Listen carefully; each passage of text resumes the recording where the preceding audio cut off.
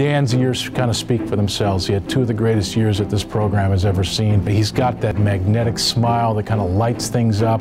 Richard Fox, he was one of those guys that I think kind of kept the team together, the glue together. I hope I can bring some insight to what it's like to be one of the post players inside. We got a great front line this year. You know, he's probably going to want the ball to go down low every possession, where I'm going to probably want pick and rolls run where the guards are able to kind of free it up. At the end of the day, those will be Coach Few's decisions, and we'll just have to comment on how the players are playing.